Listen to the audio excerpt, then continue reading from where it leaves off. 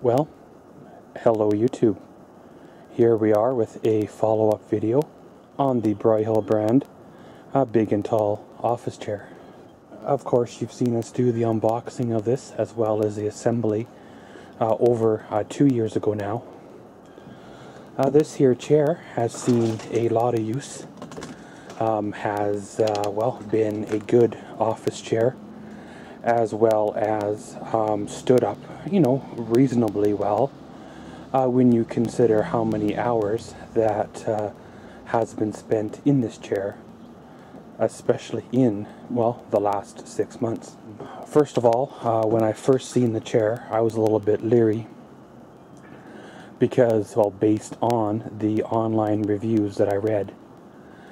I've come to realize that sometimes online reviews may or may not be 100% accurate or truthful. My experiences with this chair differed from the experiences of other online reviewers. Now, of course, yes, there is some condition issues. Some of them do result directly from manufacturing processes. Others, result from the fact that, it was being used on a daily basis, sometimes for multiple hours at a time. Pretty much one of the first things I did notice that it did start to happen was right there in the seat portion of the chair. You notice there is quite a substantial, tearing or, a hole, basically. It started way back, kind of like this, where the stitching started to pull away. Now, of course, I knew then that, the end to this chair was close at hand. However, of course, I still, kept on using it. I could have put a covering on it if I cared about the chair, but I used it, and, when you use something that is weak, it tends to rip. There is substantial, wear along both of the arms. The left arm obviously doesn't get nearly as much wear as the right arm on my chairs anyways, where the right one is pretty much wore right flat. All the stuffing is out of it, as well as, it's basically wore all the way around. Of course, as well, I'm not sure if this camera can pick it up, but there almost looks like there was solvent blisters or popping on the material. I'm not 100% sure what causes that, if it's just, moisture or oils from, the skin or clothing or whatever that causes those kind of problems, but they didn't peel or anything in the lifetime of the chair, but they might cause an issue if this was used for longer periods of time. The basic mechanics of the chair survived quite well. Toward the end, the shock started to lose pressure, where it would basically collapse over a period of time, and then you'd have to pull the lever and allow it to pop back up, and then it would basically, compress back down again.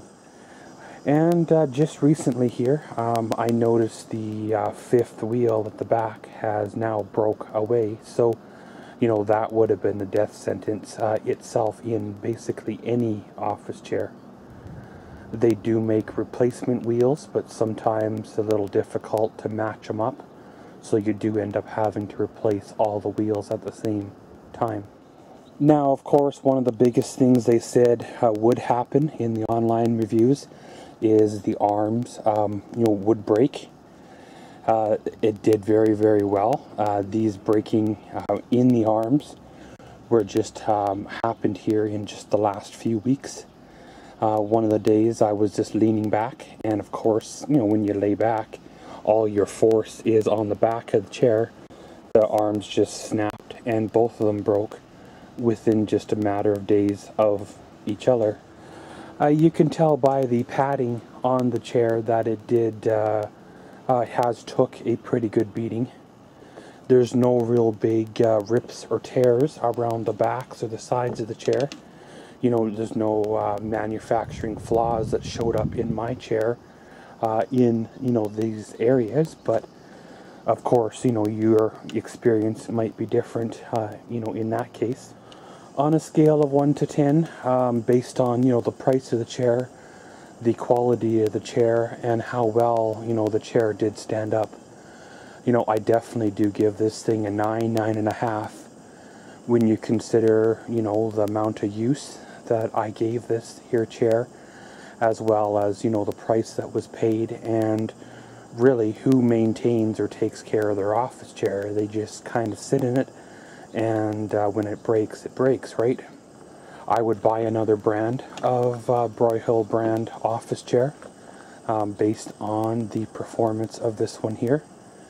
However, of course, you guys have already seen the unboxing video of the one that, well, you know, I got to replace it. So I still maintain to this day that this was the comfortable office chair, even more comfortable than the one that I bought to replace it with. So hopefully the one that, the new chair that I have will last just as long as this one. If not, then, well, I'll be back shopping for another one of these here chairs. But pretty much, guys, this has been a 2-year-old follow-up review of the Broyhill brand Big and Tall office chair. And as always, thanks for watching Maxwell's World. Comment, subscribe, and enjoy.